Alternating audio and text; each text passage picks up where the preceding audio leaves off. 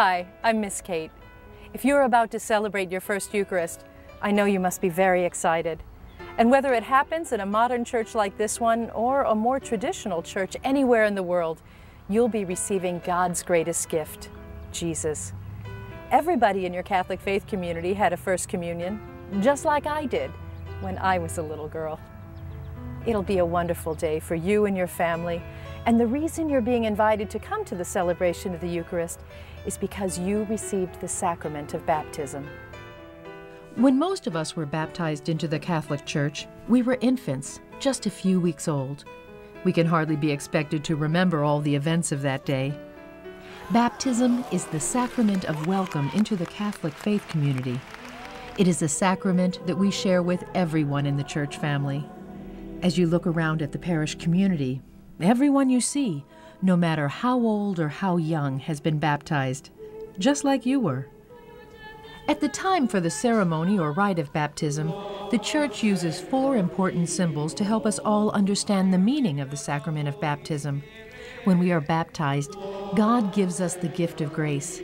We become part of Christ's church. Water is a sign of faith that goes back thousands of years to the time God saved the Hebrew people from slavery in Egypt. God helped the people go through the sea without drowning so they could reach the other side safely. For Christians, the water, whether we are immersed into it or it is poured over us, becomes a sign of Jesus Christ's death and resurrection from the dead. Through this action of Christ, we are saved from sin just as the Hebrew people were saved from slavery. By going through the water, we are joined to Jesus Christ. With Him, we are God's true sons and daughters. After our baptism with water, we are given a white garment or covering. This shows that we are saved from sin and full of the life of Christ. We are given a candle to show that we are to let our faith shine brightly for all to see. The priest traces the cross on our foreheads with holy oil. These are all symbols of our membership in God's special family, the Church, and signs of our being joined together with Jesus Christ as His disciples or followers who will continue His work in the world.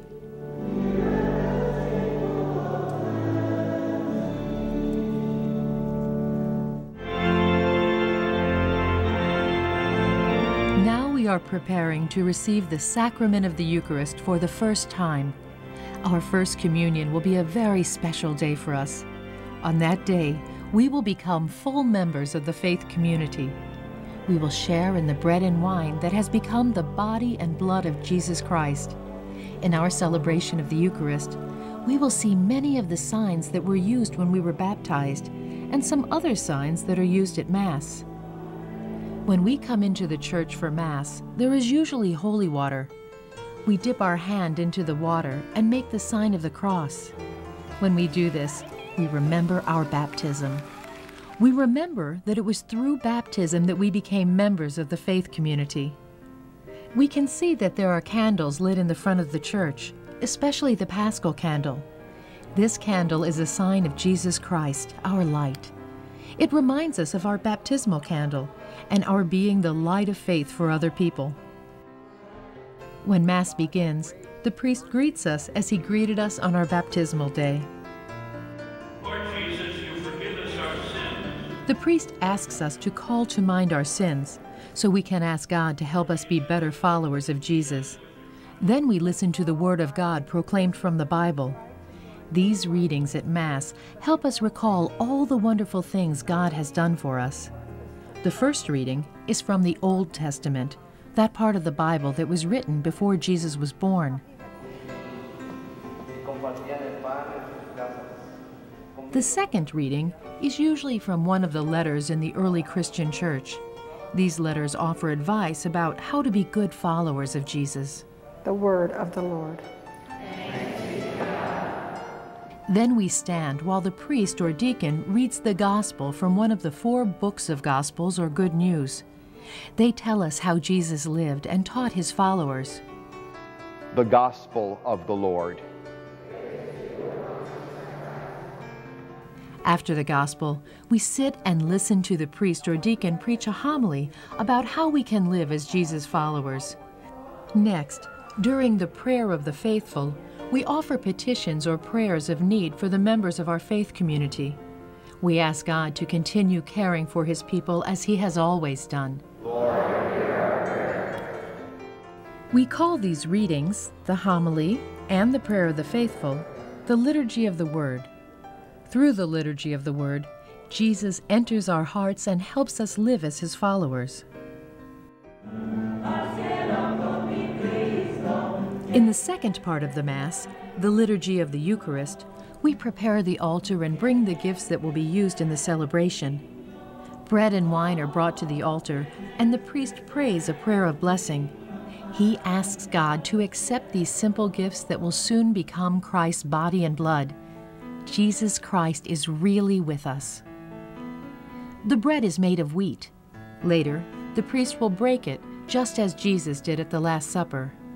This shows that we are all part of the one body of Christ. We are all one, even though each of us is a special individual person. The wine is made from grapes, and many of us drink it from one cup. In Jesus Christ, we are one body, one blood. After our gifts have been prepared, the priest begins the Eucharistic prayer.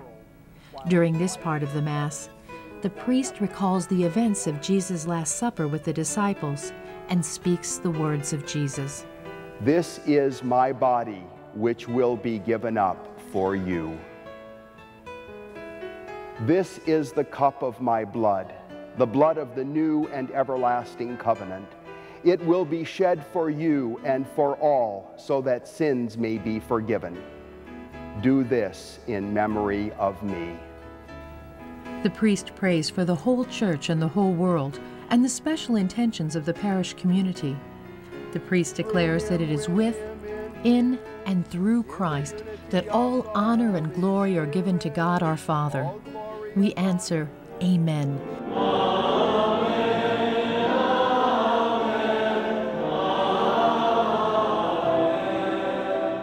To show that we believe that we are in the presence of Jesus Christ, who died for us and rose from the dead.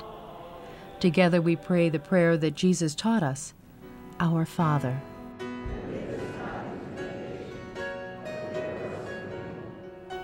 Then we share the greeting of peace, because we are about to share in the life of Jesus Christ, the Prince of Peace. We wish all good things for each other. We hope to be peacemakers in our families and to spread God's peace throughout the world. Now we are ready to join the whole faith community in receiving the Eucharist. We bow before we receive the Eucharist. We are welcoming Jesus into our hearts. We say Amen when the priest says, the body of Christ, and after we are presented with the cup, the blood of Christ.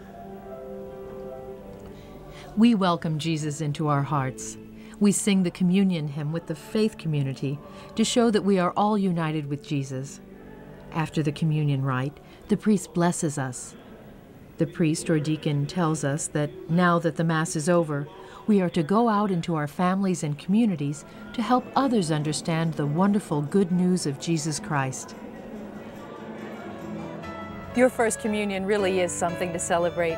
And though things may look a little different at your church, most of what you've seen will be the same. And most importantly, starting now, you'll be receiving God's greatest gift every week. Eucharist truly is a gift that will last your whole life.